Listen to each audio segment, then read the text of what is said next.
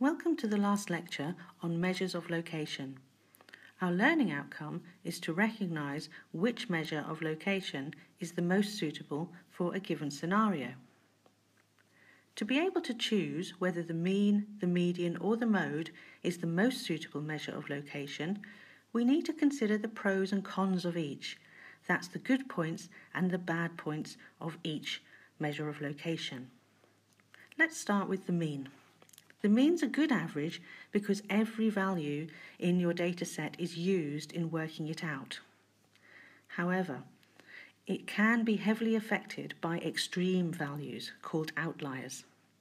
So if you have a very large number that is unusual compared to the rest of the data, it will affect the mean.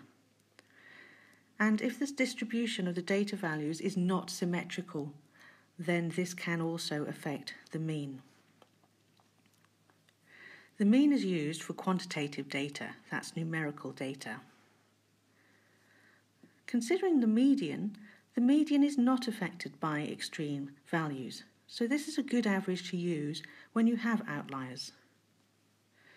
It also makes a good average when the data set is not symmetrical.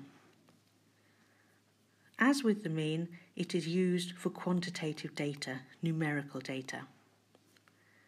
And finally, the mode. The mode can be used with qualitative data, non-numerical data. But some data sets can have more than one mode, and if every value in a data set occurs just once, there is no mode. Let's look at an example.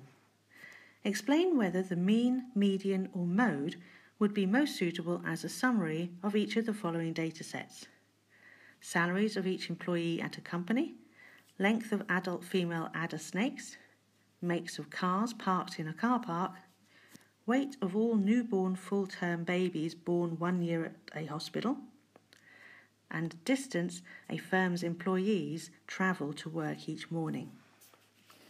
The first thing to do is to consider whether the variable is quantitative or qualitative. So, let's have a look. For A, salaries, well, that's a number, isn't it? So that is quantitative. And length of adult female adder snakes, that's a number. Length is a number, so that is quantitative. But make of cars, well, we use a name to describe the make of cars or a combination of numbers and letters. So that is qualitative data. The weight of newborn babies, the weight is a number, so again that's quantitative. And the distance a firm's employees travel to work each morning, that's also a numerical data, quantitative. So straight away we can see that anything that is qualitative, then what does that mean? Qualitative means it must be the mode. We don't have the actual data, so we cannot decide whether we have a mode at all or whether we have multiple modes. But the mode would be the average we would look at for the make of cars. But the others are all quantitative, so we need to consider more about the distribution. Let's look at one at a time. The first one, salaries. Well, most employees will earn relatively low salaries, but a few could earn much higher salaries. For example, the company director will probably have a very large salary compared with the administration clerk, for example.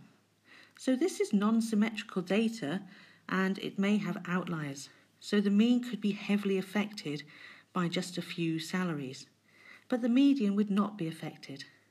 So that means the choice between median and mean is going to be the median. The next example was the length of snakes.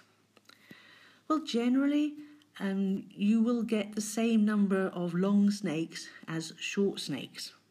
And although it could be a large range between the shortest and the longest, generally you'll have about the same number of long ones and the same number of short ones.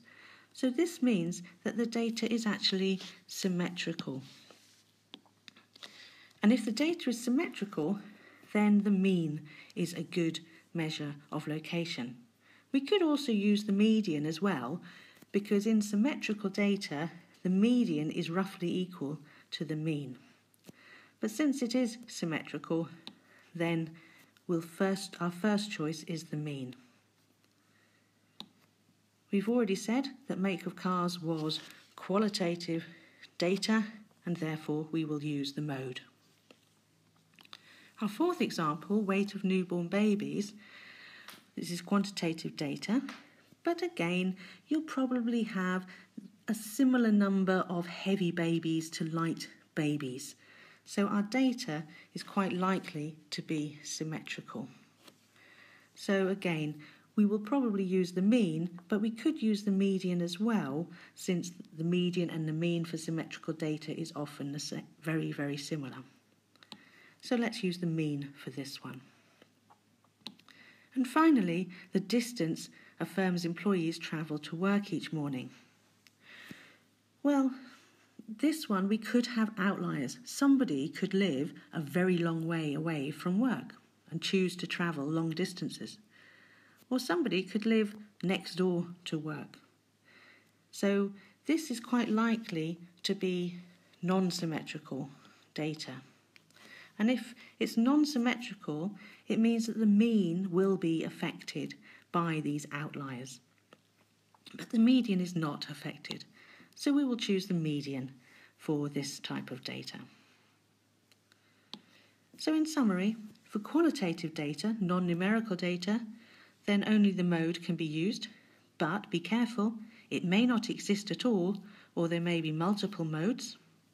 But for quantitative data, numerical data, then generally use the mean for symmetrical data, but the median can be used too, since the mean and median are roughly the same for symmetrical data, and use the median for non-symmetrical data, or data that has outliers.